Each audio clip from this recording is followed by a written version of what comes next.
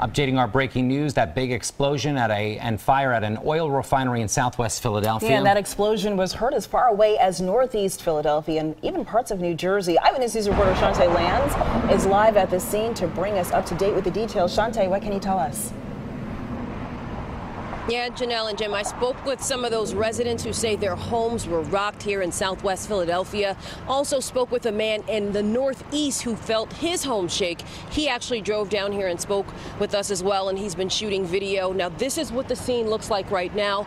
As you mentioned, it is contained, so that's the good news. There were some evacuations, though. Even better news is that no one was hurt so far. That's according to fire officials. We want to give you a live Chopper 3 view overhead of what that oil refinery looks like, and we just learned that there was actually a fire there just about 11 days ago. So crews obviously have their hands full. They're still working around the clock. This happened around 4 a.m. The sky was lit up with an orange glow. Our cameras actually showed it. We're going to get that to you as well.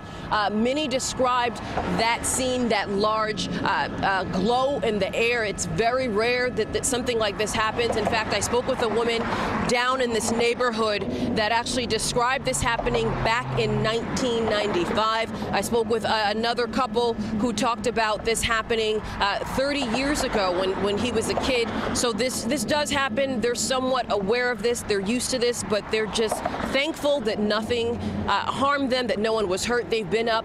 They're still up, kind of just monitoring this. One woman said that she was supposed to go to work. She was getting ready for work when that explosion happened, when both of the explosions happened, and she's just kind of outside of her house, just staring at it, just kind of waiting and seeing what's going to happen before she goes ahead to work. There's also a neighborhood that remains in shelter in place. That's according to the Philadelphia OEM.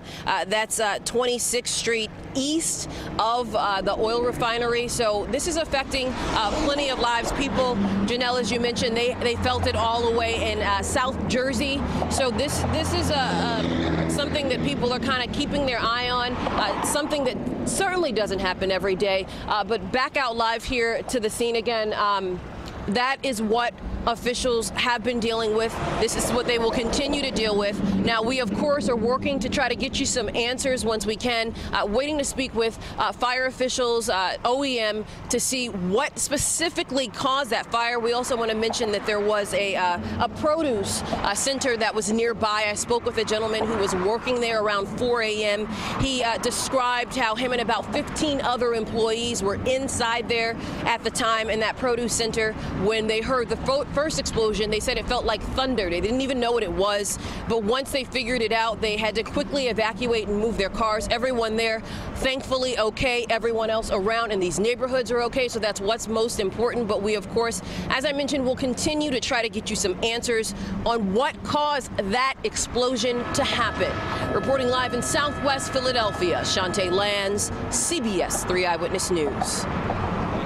That chopper shot, you see the fire brigade of the oil refinery continuing to pour water onto the fire, which is contained, but obviously they still have a lot of work ahead of them. Our breaking news coverage continues on our website. You can log on right now to watch that Chopper 3 live over the refinery fire. That is at cbsphilly.com.